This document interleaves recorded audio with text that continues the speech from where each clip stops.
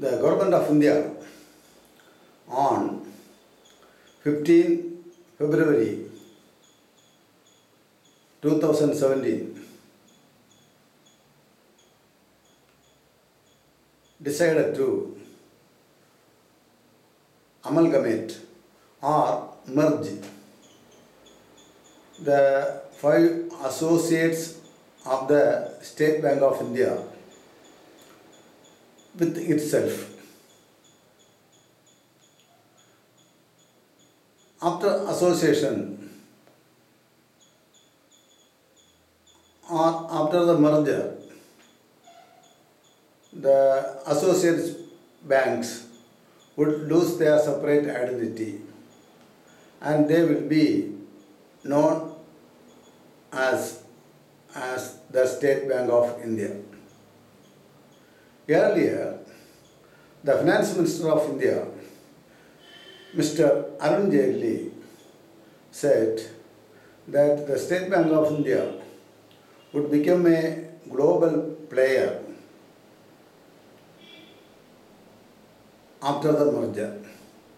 He added that the amalgamated State Bank of India would control more than 25% transaction of India, or more than 25% transactions taking place in India.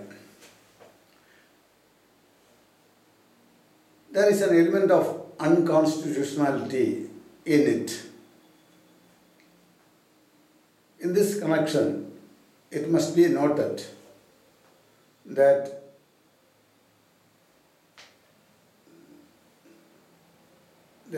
India must envisage every state government or every state as another Japan, South Korea, Hong Kong or Singapore. For this, all financial institutions like the banks, public sector banks and other institutions like Life Insurance Corporation of India must be split and handed over to the respective state governments. The other public sector undertakings also must be split or divided and handed over to the state governments as far as possible. For instance, the BSNL could be split and handed over to the respective state governments.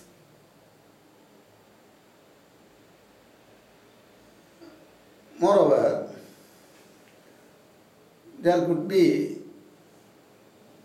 separate foreign exchange account for every state government. There is nothing strange in it because the private industries or private companies are allowed to maintain separate foreign exchange accounts. In such a scenario, even if one state government falls, the entire nation will not fall. On the other hand, in an unitary type, if the central government falls, the entire nation would fall. The economic consequences of merger also must be noticed. Now, the associates of the State Bank of India or the subsidiaries of the State Bank of India, like the State Bank of Travancore, lent 90% of their deposits in their respective regions,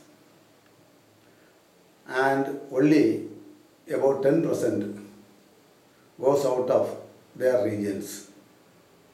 On the other hand, the State Bank of India extracts a huge amount of money from the public and siphons off 90% of the deposits to Mumbai. They just lend just 10% of their deposits in their localities. Thus, State Bank of India causes greater economic deprivation than the other banks. Further, the associates banks have a heritage value. For instance, State Bank of Travancore is reminiscent of the Travancore kingdom, and this name must be conserved. Furthermore, the small farmers are not getting sufficient money from the State Bank of India. In fact, the State Bank of India is relatively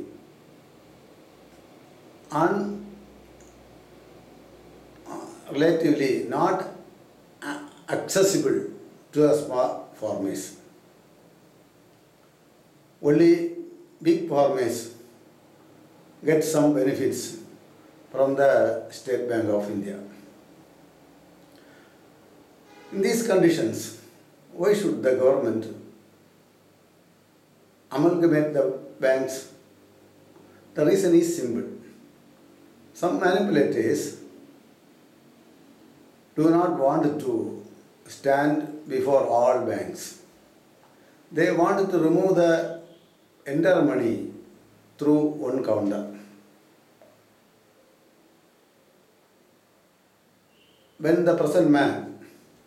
When I reported this to the Union government about 10 years ago, the Union government then retracted. It did not get sufficient strength to amalgamate the banks. Now, the present government has taken up this matter with single-minded devotion, and it has taken the final decision also. This is out and out unconstitutional. This matter was reported to the Supreme Court of India several times. The Supreme Court of India should have prevented this. If it is not feasible of compliance, Supreme Court of India can even allow the people to know the points against the merger. It is not doing this. This enables the Union government to continue with the exploitation. This is like breaking the spirit of the people. Therefore, the Supreme Court of India, the President of India, Union government and all political leaders must join together and put an end to the amalgamation proposal. It has already been approved by the Union Cabinet, yet it must be prevented. The State Bank of Travancore must exist as State Bank of Travancore today, tomorrow and day after tomorrow. Thank you.